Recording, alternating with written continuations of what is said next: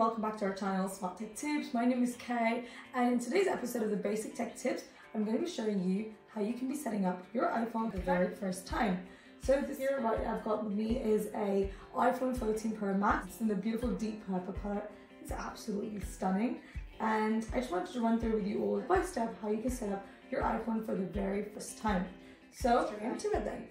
So first and foremost, you just need to hold the side button over here. So this is the power button, so just hold onto it like that and it'll power up your phone. So all you need to do is once you click on the power button, it will power up just like this. So this is the screen that should pop up to let you know that it's just starting up. So we'll just give it a few minutes. So once it's all there, what will happen is that you'll come up with the main screen just over here. Now all you need to do is you just need to swipe up from the bottom, and you need to start off with now selecting your language. So obviously I'm from the UK, so I'm going to go for English just over there. And then it's going to ask you to select your country. So obviously I am from the UK, I'm just select the UK. So once it's done that, now it gives you the option of either setting up your phone manually. If you've got another iPhone near you, if you bring it close by, what it'll do is get a notification saying you want to just set up your new iPhone. So that is one way to set up your phone quickly. But you do need to know that if it doesn't show any of the options, make sure that all your iPhones should be running on the latest iOS. But obviously you can set up your iPhone manually if you prefer to do so. So once you've done that, now set up your Wi-Fi. I'm going to do this off camera and I'll be back with you in a second. So once you've done that, it will obviously come up with this little screen just saying it's going to take a few minutes for it to activate your iPhone. So we're just going to give it a few minutes to do its thing. So the next step is data and privacy. So this is where you'll get the option of being asked, you know, this icon only appears when an Apple feature asks to use your personal information. So you can choose whether to share your data with Apple or not. So it's really your own personal choice here. You're more than welcome to read a bit more just down here, click on learn more, and it gives you all the details of how they use your data and in terms of how your privacy is protected with Apple. So for the purposes of this video, I'm going to just say continue. And now this is the fun part, to where you can set up your Face ID or any other passcode of your choice. So if you click continue, it's going to let you set up your Face ID. I'm going to click on set up later, and it gives you the option of creating a passcode. If you don't want to do that, there are also other passcode options you can do. You can do a custom alphanumerical code. You can also do a custom numeric code or a 4-digit numeric code. It's really up to you. You don't also have to set up a passcode. If you don't want to, just click on don't use passcode, and then you can continue. It's going to just give you a little warning saying, you know, the passcode secured to your iPhone, blah, blah, blah. It's really up to you. I'm going to say click don't continue. And now at this stage of the setup, it's going to ask you if you want to transfer your apps and data from another iPhone or iCloud backup. You can also restore from a Mac or PC, or even move data from Android. So I will be doing another video where I'll show you how you can transfer data from an Android to an Apple. So do stay tuned to our channel to watch that one. But I'm going to just click on don't transfer any apps and data.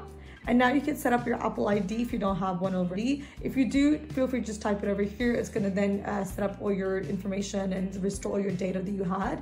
At the same time, you can also, like I said, create one if you don't have it. So here you can create your free Apple ID. What an Apple ID does is the account that you can then use to access everything Apple related, whether that's your, you know, your iTunes store, your iCloud photos, even your iPad and Mac users can use it, and you can kind of like have all your data stored across the board of your Apple devices. So I'm going to just click on set up later.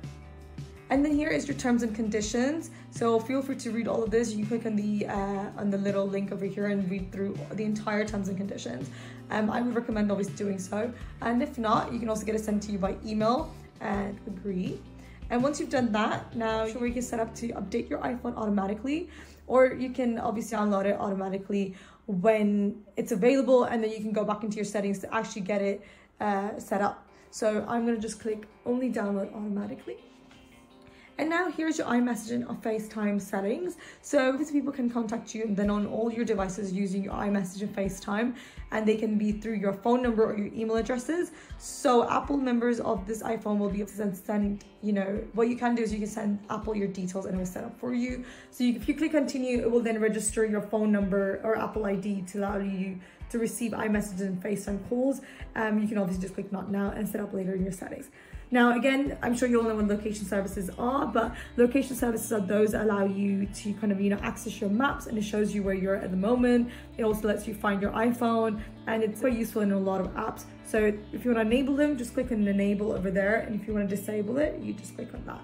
you can set up your mobile service. So either you can transfer your phone number from a nearby iPhone or scan a QR code from your network provider. So you got both those options of doing so. And click on, transfer from a nearby iPhone. It will just like transfer your phone number, or you can click on using the QR code, then scan the QR code and it should do the job. Now, you can also set up Siri at this stage of setting up your iPhone. So Siri is sort of like your virtual assistant, it can help you get things done really quickly. It can also give you suggestions before you even ask it to do anything. So to use Siri, just press and hold the side button or say, hey Siri, anytime, and it will pop up. So I'm gonna just click continue. And you can, if you continue, it's gonna ask you to set up a voice. You can pick one or two. Now, this is your screen time. So screen time is sort of like where you get analytics of how long we've been sending on your phone and also in each of the apps. I think it's really useful. It's really quick setup. It will do so, and it will help you kind of share your details with Apple if you want to. You don't have to. This is the fun bit. I think this is where you can set up your appearance. So you can either go for a dark mode or you can go for a light mode. So for this light mode, I'm going to continue with this. So now again, you got the standard zoom options, or you got the zoomed in options. So it's really a personal preference things. Whether you like your apps to look bigger, your screen text to look bigger. It's really how you want it. Again, you can change these at any time in your settings. And then you can now set up your emergency SOS. So this is where iPhone's ready to help you in an emergency. iPhone can detect if you've been in a serious car accident, and then it can also automatically contact the emergency services. This is something new that iPhone's been doing for a while now, but I think a really useful thing to have. So you can totally set it up if you can continue. And that is all. This is it. Now your iPhone is all set up. And then all you need to now do is swipe up. There is your iPhone all ready. So as you can see, your apps are there now. Some of them will still be downloading, but your phone's pretty much all set up. You can go into your settings over here and continue adding or changing. There's plenty to do. You can click on your Face ID, like I said, if you haven't set up already, and you can do that. But that is all for this video. I hope you found that all very useful. If you did, do let me know in the comments down below. Let me know if there's something new you learned, or if there's any other tips that you have for any other new users to Apple. Or do let me know in the comments down below. If you haven't already, please make sure to subscribe to our channel and do like and share this video with your friends and family. And at the same time, stay tuned to the next one. We do share weekly videos.